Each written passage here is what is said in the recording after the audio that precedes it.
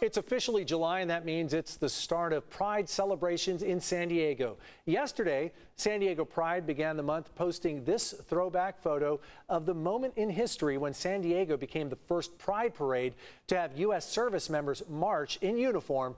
This was back in 2012, nearly 1 year after the repeal of Don't Ask, Don't Tell. The couple in it celebrated with a proposal.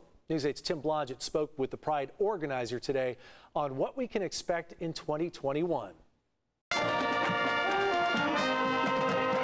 This was University Avenue in July of 2019. Seems like a long time ago, doesn't it? It was the last time that San Diegans were able to celebrate Pride together on the streets of Hillcrest. After a devastating pandemic, Pride is back, and it might look a little different than years past. I think what most folks remember about San Diego Pride is the giant parade and the enormous two-day festival. And that simply just wasn't possible with the ever-changing health guidelines. So this year, over 30 days, we're doing about 40-some different events all over San Diego County. There's the two-day block party, again, in the heart of Hillcrest. That one's Friday and Saturday. And then just in Barrio Logan, in Convoy, in North County, in North Park, in East County, in VA.